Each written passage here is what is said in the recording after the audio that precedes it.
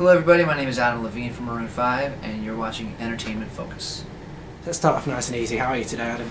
I'm good. I just did my first nude photo shoot. I feel very excited about it. It was very easy, very comfortable. I was going to say, I've just been on Twitter and a lot of your fans have already picked up on your tweet about this. So you've already caused. I just tweeted about it actually. I think their imaginations are running wild, but there were no snakes or weird.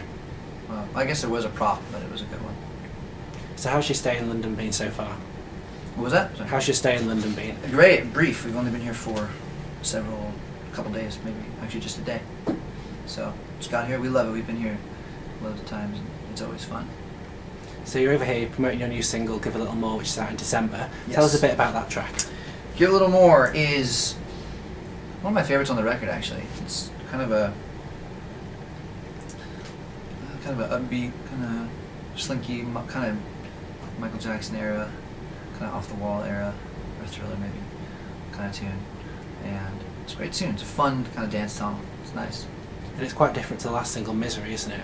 Yeah, it's a little more down. It's not as peppy. And the video is a bit more restrained, because obviously Misery was quite funny. Yeah, this one's just kind of more like a straight ahead. The Give a Little More video is like a more performance-based video, and it's kind of like a crazy party orgy situation. Very interesting. So how involved do you get in the creative concepts for the video shoots? Sometimes really involved, and sometimes not involved at all. I think sometimes both have their merits. Sometimes it's nice to stay out of it, and sometimes it's cool to be really involved with the process. But I'm cool either way. So let's talk about the album. Hands All Over came out earlier this year. How's the reception been to it? It's been great.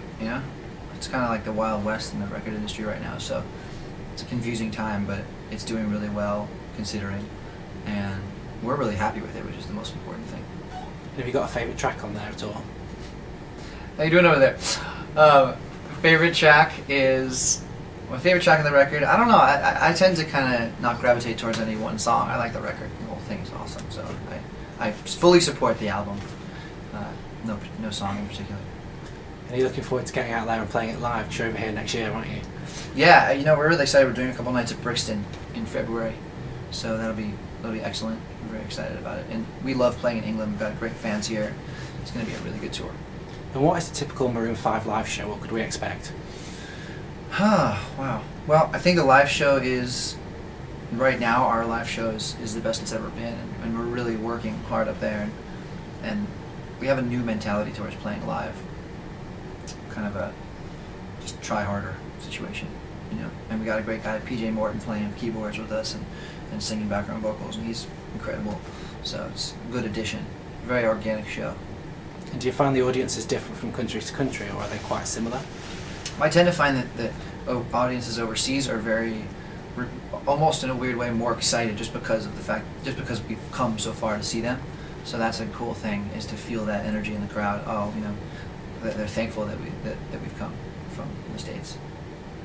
They're spoiled in the States because we're from there, so they're not as excited. I was going to say, do you notice the Brits are normally, they're all smashed in the audience, aren't they? No, well, it's a wide variety of people, and drinking and not drinking. But some of them are, absolutely. So I just want to talk a bit more about your solo things that you've done. You've done a few songs. You did the song with Kanan, you did the song with Kanye West a few years back. Do you have plans to do any more solo things, or is it all about Maroon 5 for you? Absolutely. I think we all love to collaborate with other people. It's part of being a musician. It's part of music. So I embrace not all collaborations, but the right ones, the ones that make sense, and the ones that inspire me, and that's all I can ever do. And there's definitely some things on the horizon, so I'm very excited about that as well. And should we expect a solo album at any time in the near future? Probably never a proper solo album. I'll probably make music on my own. I'm just not sure to what extent that'll be. I don't think I'm ever going to pursue a solo career. Maybe I may do a one-off thing here and there. I've always liked playing, singing old standards and things like that. So may do something like that. So let's talk a bit about the band in the studio. What's your creative process like when you're writing and recording an album?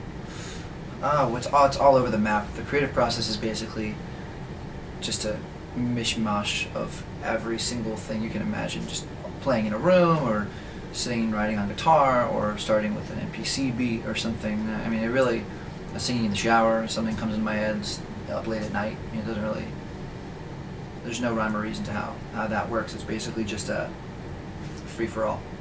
And you're Usually the best that way. Are you pretty hands-on once you're in there? Yes. Yes, extremely hands-on.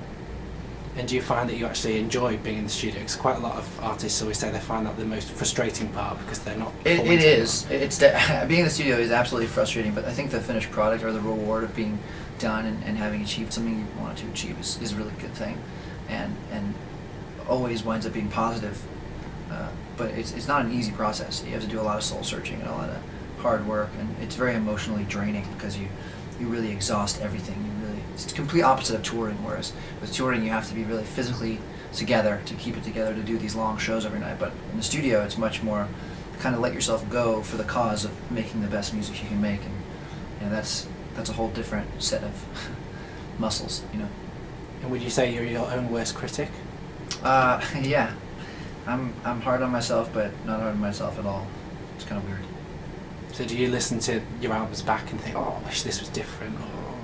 I don't wish it was different necessarily, but I definitely go look back and say, oh, this could have gone this way or that way. But at the end of the day, you have to be happy with what it represented at that point. You know, when I listened to our first album, there's dozens of things I'd change, but you can't really think like that because then, you know, you can't take it with you. It's like it is what it is. It lives as what it is. That's the end of that. Let's talk just briefly about your voice, because your voice is very distinctive. As soon as you hear you on the radio, you know instantly that it's you. Mm-hmm. How do you hit those high notes? I was castrated as a young boy. No, I wasn't.